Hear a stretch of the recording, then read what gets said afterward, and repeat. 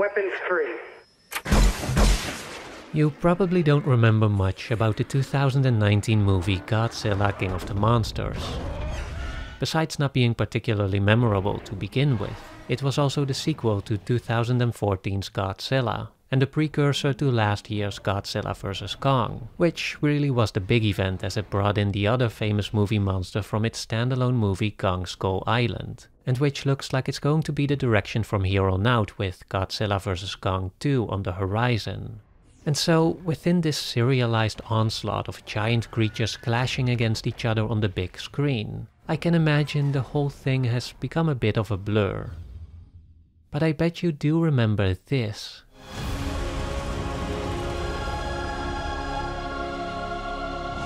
The trailer for Godzilla King of the Monsters was, in my opinion, absolutely mesmerizing.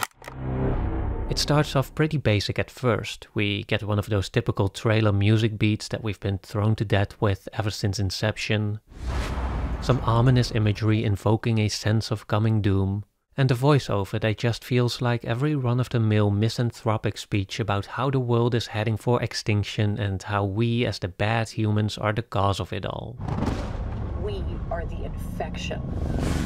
The tension rises as the scene reaches its climax, a door shuts dramatically and we cut to the studio logos.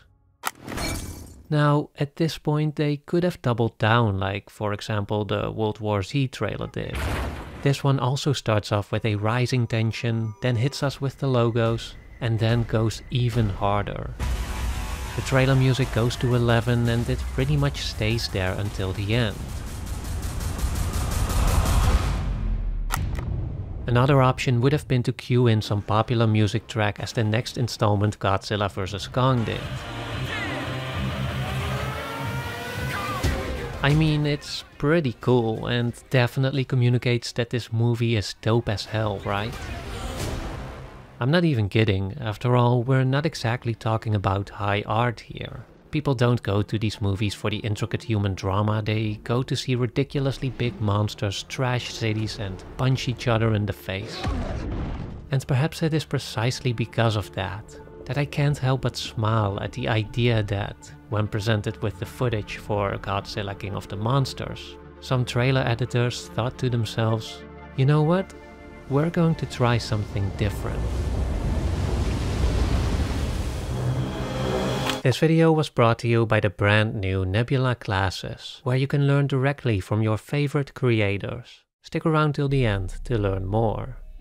Before we start overanalyzing the trailer for Godzilla King of the Monsters and bring in some other examples, perhaps I should take a minute to explain why I care about 2 minutes of promotional material for a movie I've largely forgotten about. Why do I care about trailers at all? It is certainly true that movie trailers tend to be viewed as a means to an end, a tool to get you excited enough to check out an upcoming movie, and once you've then seen said movie, it has served its purpose and can fade away into history. As such, it feels like movie trailers are meant to be treated as disposable, or even worse, as potential risks to be avoided. For it is also certainly true that movie trailers can actually spoil precisely what they are supposed to get you excited about. This generally happens whenever it feels like a trailer gives away significant portions of the plot. What have you done? Like that Batman v Superman trailer, for example, that pretty much revealed the outcome of the titular fight between the two heroes by showing them band together against Doomsday in the movie's final act. Or that trailer for Terminator Salvation that, while being an otherwise solid trailer, did give away what could have been a fascinating twist if you didn't know about it until you watched the actual movie. Even more insidious, at least in my opinion, are visual spoilers. Trailers that do not necessarily give away anything about the plot, but that do reveal key imagery or so-called money shots that, even though you don't know the context at first, can sneakily turn into significant spoilers as you are watching the movie, or take away the impact of a movie's climactic moments. The promotion for 1917, for example, leaned heavily on that one shot of Schofield running over the battlefield, which in hindsight felt like such a shame because it was the absolute high point of the movie. And yet, its impact was slightly diminished for me as by then I'd already seen that clip a dozen times in the trailers. With that in mind, it's perfectly understandable that people rather avoid trailers altogether. And I have to say, if I'm really excited about a movie and want to go in as blindly as possible, I do it too. But I always go back afterwards, because even though most trailers are nothing special and all feel kind of the same, every now and then there's one that stands out, that seems to go beyond its mere promotional purpose, and that, as if almost in an act of defiance, becomes a tiny piece of art in its own right. Obviously we can talk about great trailers for great movies here, like that Mission Impossible Fallout trailer, or the one for Logan with that Johnny Cash song. And despite having its sound effects copied to death, the original trailer for Inception still is pretty amazing too. But for our purposes here, I'm more interested in great trailers for movies that in my personal experience ended up being not so great. Movies that I was disappointed by, perhaps precisely because their trailers moved me in a way that the final product did not. Because they promised me something more. Wouldn't that just be a case of false advertising? Perhaps. But nevertheless, I'm still fascinated by the way a trailer, a roughly 2-minute piece of audiovisual material, can not only capture the essence of a feature-length movie, but on a rare occasion, also transcend it. Admittedly, it has also just been a personal passion of mine for many years. Because did you know that I used to create trailers myself? It's actually how I taught myself to use video editing software, and how I learned the skills necessary to start this very channel. But I'll get back to that in a bit. First, let's go back to that trailer for Godzilla King of the Monsters. We had the Inception bois, the ominous imagery, and the humanity-hating voiceover. We cut to the studio logos, but then there's no bombastic continuation, no famous rappers stepping in. No, what we hear are the first notes from Debussy's famous classical piece, Clair de Lune. Inspired by a French poem about the sad beauty of a picturesque landscape illuminated by a moonlight that lulls birds to sleep and touches the soul. Clair de Lune means moonlight, by the way. It doesn't seem like the obvious choice for a trailer about giant monsters and epic mayhem. And yet, it invokes a feeling that I didn't get from the actual movie. As if the creators of the trailer saw something deeper, some hidden beauty that the filmmakers themselves failed to capture.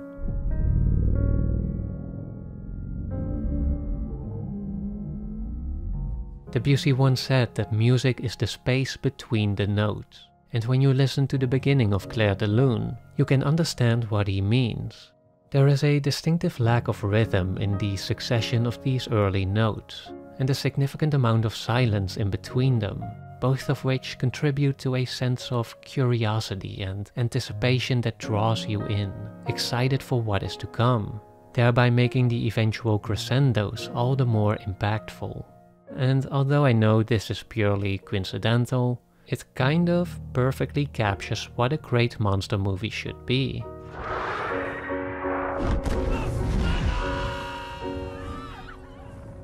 Now, I realize that whenever someone wishes for a movie like Godzilla King of the Monsters to be more than it is, the common response is, don't be such a snob, not every movie has to be Citizen Kane, this is a Godzilla movie, it just needs big monsters, lots of action, and that is enough.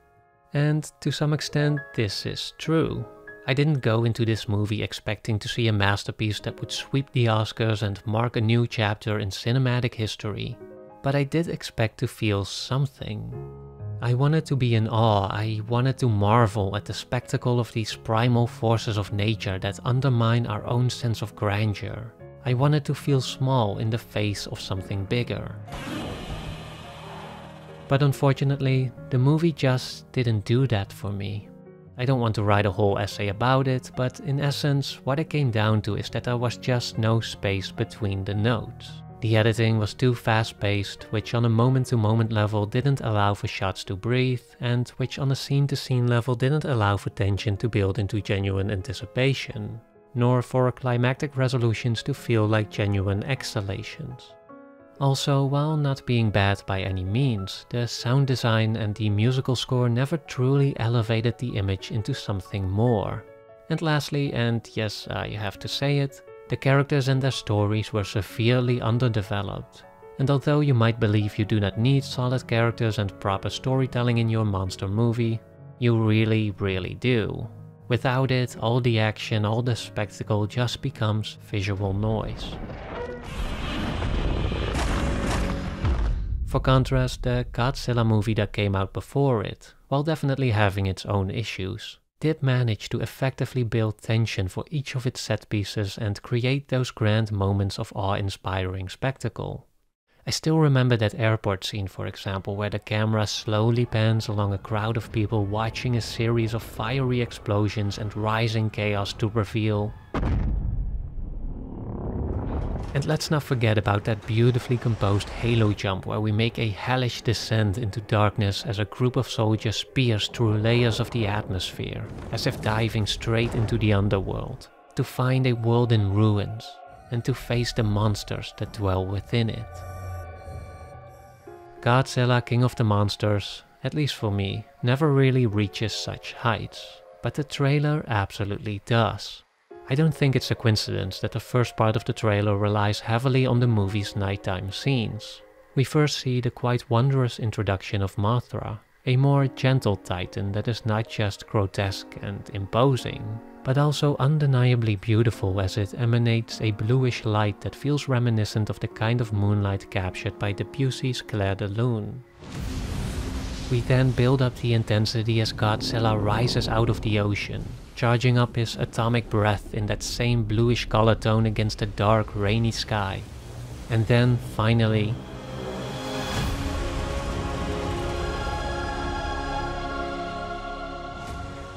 I think it is right here, with these exact two shots, infused with that sense of dreadful beauty, that these already giant monsters are elevated into something even greater, not just forces of mere destruction, but as agents of some kind of divine reckoning. The remainder of the trailer then also picks out just the right shots, all those fleeting moments of provocative imagery that, under this framing, feel almost biblical, as modern manifestations of ancient mythologies, a beautiful symphony of apocalyptic mayhem.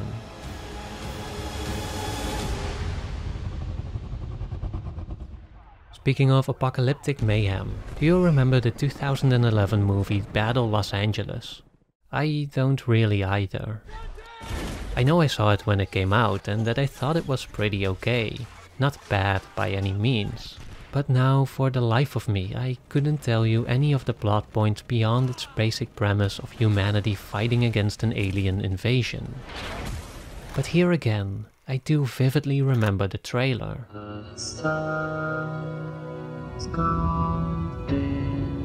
I won't bore you with another drawn-out dissection, but what I found so specifically fascinating about this trailer is that it has no dialogue or voiceover whatsoever. Now, that in itself is not particularly original or groundbreaking. The trailer for Signs in 2002, for example, is virtually the same. This one also started out with vintage images of supposed extraterrestrial contact, then cuts to clips from the movie interspersed with some ominous sounding taglines as we hear a musical track that slowly builds in intensity until the title drops. In fact, both of these trailers seem to be inspired by Alien, which already had a similar and, I have to say, a fantastic trailer, all the way back in 1979. But whereas with Signs and Alien the final product feels closer to what you get in the trailer, with Battle Los Angeles there is, again, that sense of discrepancy. A sense that the story that is promoted captures something different, something deeper even, than the actual movie does. By picking out just the right music, just the right clips, and by carefully editing them together in a way that really focuses on what is implied instead of on what is. The trailer conveys a beautifully crafted atmosphere of absolute desperation in the face of an unexpected and overwhelming attack on our being. Besides this being another case of the trailer makers going above and beyond and pouring all their creativity in a tiny piece of promotional material, It is here that we can also see, with much greater clarity, what it is that a movie trailer actually does, what it can do, or perhaps even what it should do. For while a trailer can certainly reveal things about the plot of a movie, about its premise, about its characters and thematic elements, in its essence it is still a distillation, a compression, and as such, what it can communicate very effectively is a feeling. I started making trailers when I was a teenager, just for the fun of it. And over the years I accidentally became somewhat skillful at it. What really happened here? The reporters blamed you for sinking the tanker. Otacon, me, we were used. I mostly made trailers for video games, and in particular for the Metal Gear Solid series. In part because I was a huge Metal Gear Solid nerd, in part because those games had a wealth of cutscenes that I could cut and recut into dozens of distinctive trailers. I quickly realized that in doing so, I could also significantly shape and reshape the tone of the games. For example, I could turn Metal Gear Solid 3 into an action spectacle by using music from a James Bond trailer.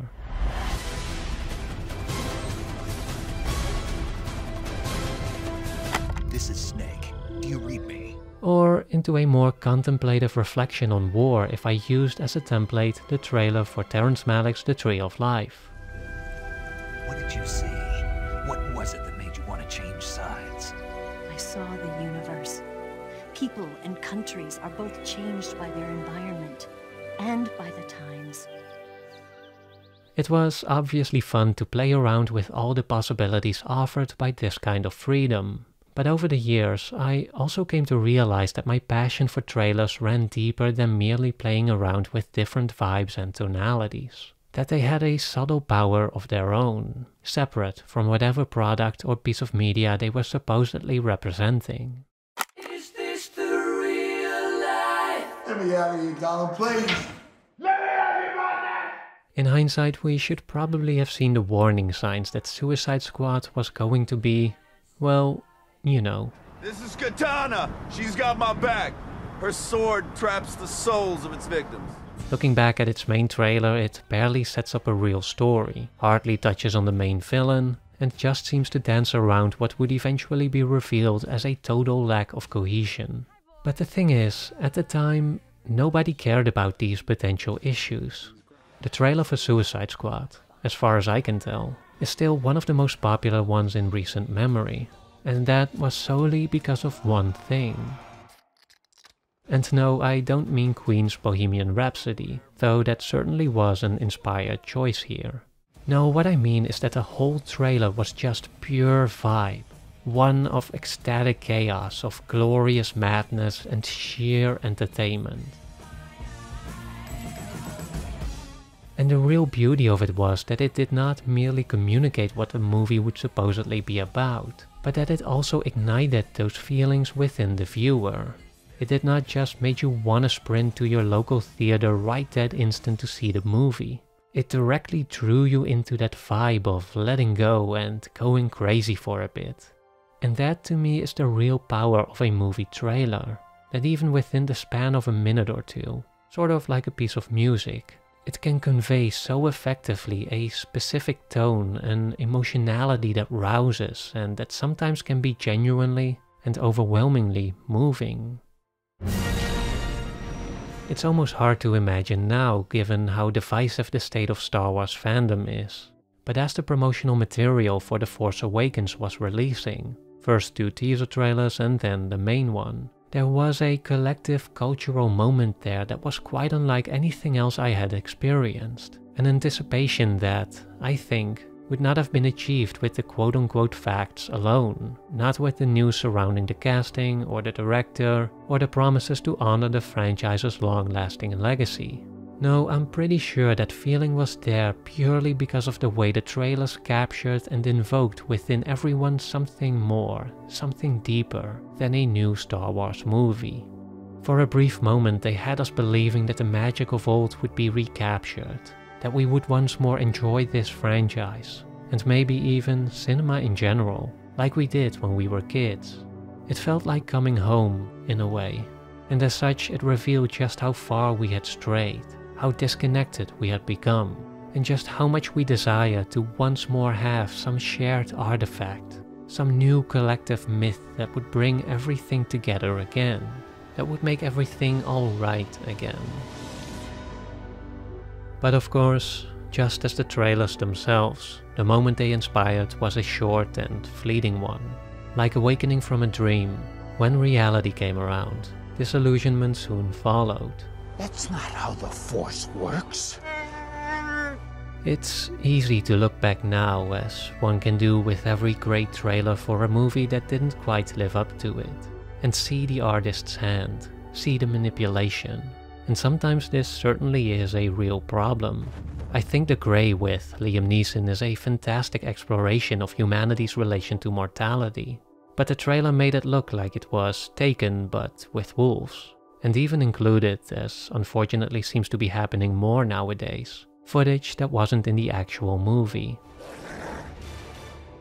But more often than not, when you feel like you have just watched a perfect movie trailer, it's probably not so much that you were genuinely excited about the movie, but more so that you were just moved by the trailer, that you've simply experienced a tiny piece of art that, even if you revisit it now, still stands on its own. Though I certainly made some trailers just for the fun of it, I found that with most of them, what I was essentially doing was trying to articulate and relive all the different emotions that I experienced while playing my favorite games. And as such, they were more than just promotional tools. They also became these miniature channels for some kind of catharsis, some kind of validation that affirmed that whatever I felt was in fact there, that the emotional essence of my experience could be reconstructed into this tiny 2-minute or so nugget that I could carry with me. And the same goes for all of my favorite movie trailers. Sure, sometimes I rewatch them to briefly re-experience a movie I love, but more often than not, I just enjoy them in their own right, because they make me feel excited, purposeful, contemplative, because they fill me with courage, with motivation, hope, and wonder, because, like any other art form, they just move me, and I wanted to share that. As these little compressions of an emotional experience, I think that trailers can also have a great value in the opposite direction, especially if you're an aspiring filmmaker, writer, or some other kind of artist. Because if, instead of making something and then working backwards to construct the best possible trailer for it, you first try to imagine what the trailer would look like, what it would feel like, what you want it to feel like, you can really distill the heart of your project, to pinpoint the emotional essence, the soul that drives everything else, and then use it as a guiding light as you move forward. But to learn more about such creative endeavors, I highly recommend you check out Nebula Classes, the brand new part of Nebula where you can learn directly from your favorite creators in high quality productions. Patrick Willems just released his How to Make a Movie class there, which also touches on the importance of knowing your core idea or the soon-to-be trailer for your project, and offers a ton of practical advice from his personal experience to make it all a reality. And that's just one of many classes that are available right now, with a lot more, including one of yours truly, that are soon to follow. As a creator-owned streaming platform, Nebula was already the go-to place to support your favorite independent creators, to watch videos without any ads or sponsors, and to enjoy a ton of exclusive material. Not just bonus videos of mine, like my full-length video essay on Jurassic World Dominion, but also from creators like Thomas Flight, Jacob Keller, Story Mode, and Real Life Lore, who all offer exclusive videos that you cannot watch anywhere else. And now with Nebula Classes, that sheer wealth of content is only growing bigger and bigger. To sign up, you can use my personal link, also found in the description below, to get both Nebula and Nebula Classes with a $30 discount. Or in case you are already a Nebula user who signed up using the Curiosity Stream bundle, you can use this same link to upgrade to Classes, also for a discounted rate. So be sure to check out nebulaclasses.com/likestoriesofold, to start watching, start learning, and to become part of our amazing platform today.